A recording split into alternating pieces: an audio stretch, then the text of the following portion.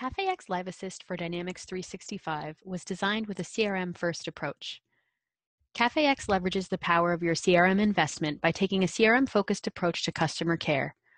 Unlike many of our competitors who limit interaction with your CRM to record lookup or creation, or force your agents to manually copy and paste data, toggling between disparate systems and wasting valuable agent and customer time, our goal is to enable brands to service customers more efficiently and take advantage of the wealth of information, customization, and flexibility the Dynamics 365 CRM provides. Our exclusive relationship with Microsoft grants us access to APIs that make us the closest thing to a native omnichannel solution in Dynamics, with targeting and ease of use unmatched by other competitors. I'm showing our chat widget on the right-hand side of the Dynamics web client here. Our solution also works with the Unified Service Desk, which can provide an even richer and more customizable experience. In addition to providing a user-friendly, data-rich service, we also empower the use of artificial intelligence to facilitate customer interactions. Bots can be leveraged before a chat starts to prevent agents from answering repetitive, simple questions, allowing your contact center to become more efficient and improving customer satisfaction. They can also be used during a chat to help facilitate manual processes, such as collecting information for record creation or regulatory compliance processes. Let's get started with a demo to walk through a bot-enhanced customer interaction. In this example, we're starting with a banking website, and we've got an existing personal banking customer who's going to be looking for information about an auto loan.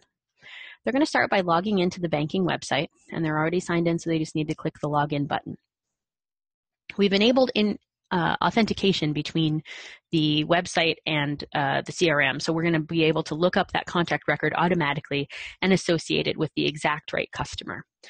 When the customer clicks to chat because they're too impatient to navigate to the auto loans page themselves, they're going to be greeted by a bot named Boddington, who's going to use the authentication data to greet the customer by name and introduce themselves and tee up that they can transfer them to a human agent if they can't answer the customer's questions. So Bob's going to start by asking if they provide auto loans. And the bot is going to say, yes, they do. They provide loans for new and used vehicles for up to 80% of the value. They provide discounted rates for existing banking and mortgage customers as well. So a couple of things to think about here. First of all, using a bot to answer these kind of basic questions helps prevent your agents from having to answer those same questions over and over again. Additionally, for regulatory or compliance purposes, you can provide really consistent messaging. Bob is always going to hear that it's 80% of the value, and he's also getting the opportunity to be upsold or cross-sold because they provide discounted rates for existing banking and mortgage customers. So in addition to making your agents more efficient and focusing on the things that you really need a human touch to accomplish, bots can help streamline the process and make sure that you're providing consistent messaging every time about your products. So he also wants to know what interest rate he'll get. And that's where the bot is not able to help him. So the bot's going to talk about how there are many different things that can impact the interest rate that you receive and that you need to talk to a human to find that out. So he's going to type transfer to get transferred to an agent, and then he'll just type yes to confirm that transfer. So on the agent side, we're going to receive a notification that we have a chat waiting for us, and we'll just go ahead and click to grab that chat. Now, a few things are happening in our integration with Dynamics here. First of all, you can see we have a chat context window that's open up here to provide us with a really heads-up view of the customer and their information. Because we're using authentication here, we automatically know the customer's name and we automatically know their contact information. So if I click this contact, it's going to take me directly to Robert Lyon's contact record, and I know I'm talking to exactly this Robert Lyon. If I go back to that chat context, I can see he's had some past activities with us. Looks like he's been very busy today. He's also got an open case in process, and it's been open for a year. We can see he's got, we did not have a pre-chat survey because he's an authenticated customer. We have his browser information from his internet service provider here, as well as his operating system, whether he's on a desktop or a mobile device, and what browser he's on. So we can help troubleshoot technical issues this way as well. We can see how long he waited to get into a chat, what time he requested that date start, what time you got transferred to a human agent, and if there was a bot escalation involved. We can also see what page the chat started from. If you were on a mobile device, we would see additional information about that mobile device here, and we can also see the breadcrumb trail of the pages that they've navigated in their current session. Furthermore, because this was transferred in, we can see here that it was transferred by Boddington. If I scroll up, I can see the entire context of that chat that occurred before it was transferred to me. So I can review that. Instead of asking the customer those same questions, I'll know the answers to that. But I do want to go ahead and greet the customer with a canned message, telling them that I'm going to go ahead and review what they discussed with the bot, and then I'll get back to them once I have done that. So I've done that. I know they're interested in an auto loan. I'm going to go ahead and tell them that I'm aware of that.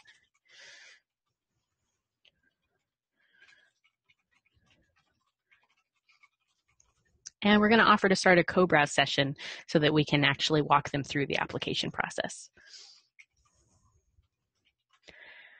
To start a co-browse session on the agent side, I just click this blue button here. That's going to open a new window for me as the agent so that I can see the customer's whole browser. And on the customer side, I'm going to get asked to accept that request for security purposes. An orange bar outlines what I'm sharing with the agent. It does not include the address bar or any of my bookmarks or those kinds of things. It's really just a screen print of the actual content of my browser. Furthermore, because Bob made the mistake of starting this on his personal banking details page, it could have been pretty tacky for the agent to see that information, but instead we've redacted it. So the agent isn't exposed to that private information with his banking details if he doesn't need to be. We've gone ahead and redacted that. Using co-browse, the agent can now navigate the website on the customer's behalf. So he's just going to click the auto loans page and scroll down to the middle of that page to help the customer with the auto loan process.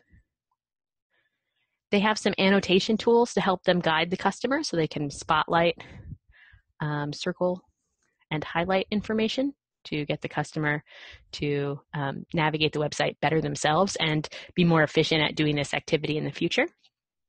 They can also go ahead and click Apply Now to have the customer start the application process.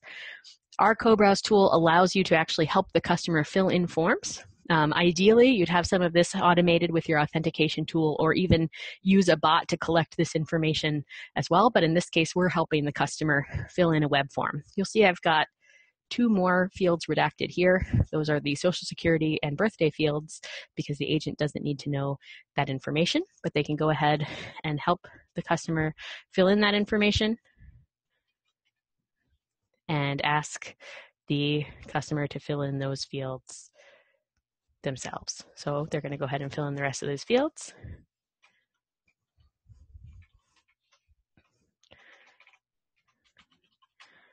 And click Apply. So let's say that clicking Apply is integrated with your CRM system as well, and it initiates an automated quote process. So your agent doesn't have to do anything manually there. But it also generates a contract if the customer approves that quote, and the agent wants to help the customer get through this sale on this initial contact. So they're going to go ahead and click the push file paperclip and send through an example contract for the customer to take a look at. The customer is going to have to accept again for security purposes because we're changing how we engage. You'll see that the PDF appears on the agent side and the customer side, and the agent has those same tools available to help the customer figure out where they need to sign that contract and send it back in. So at the end of that session, they can just close the co-browse window. It can be terminated on either the customer or the agent side. The agent could open a case if they needed to follow up with the customer for any reason. They could open an opportunity or a lead as well. I've got the most bare bones install of Dynamics possible here, but you can imagine that you can further automate this process using the data that we provide to really make this as easy as possible for your agents using the workflows that are most important for your business. So you could automate the origin or the case title or whatever based on what scale it comes in, for example, or who your agent is or what page they started the chat from. All of that information is available to you to make custom workflows in Dynamics based on those information. When the chat has ended, the customer will receive a post-chat survey. They're allowed to disposition the chat from a customer satisfaction perspective, and they can request an email transcript of the chat as well. Once the chat ends on the agent side, you can have access to that data in Power BI, for example. So you can build your own dashboards in Power BI using chat data. This is an example of the existing customer service dashboard that pulls in call and email data, and you can build something like this to pull in your chat data as well. So the sky is really the limit when it comes to what you can accomplish with the tools that Dynamics provides. So just to recap a little bit, I showed you how a CRM first approach can make it more efficient for your agents to service your customers. We didn't have to toggle back and forth, except for me toggling back and forth between the customer and agent view, but the agent didn't have to do any toggling themselves. We also showed you how bots can be used to enhance that customer interaction and make your agents much more efficient, as they're really focusing on what a human can provide value for and not on answering those repetitive information questions. Thanks.